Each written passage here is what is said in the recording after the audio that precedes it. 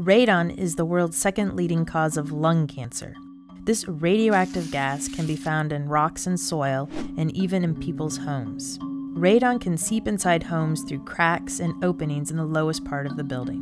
When I heard about the radon level in our house, my first reaction was, I can't stay here any longer. The IAEA helps countries take action to reduce health risks caused by long-term exposure to radon. You can ask your national authorities, local authorities, or radon laboratories on advice how to measure radon and reduce radon levels. In some countries, like Austria, authorities help people measure the radon level.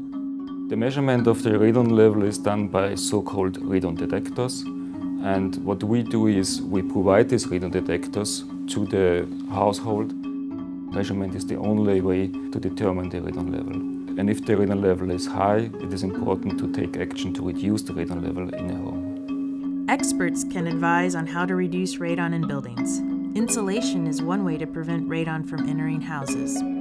With the technical measures, we could reduce the level about 20 times. The IAEA provides guidelines and trainings to support countries to protect people from radon.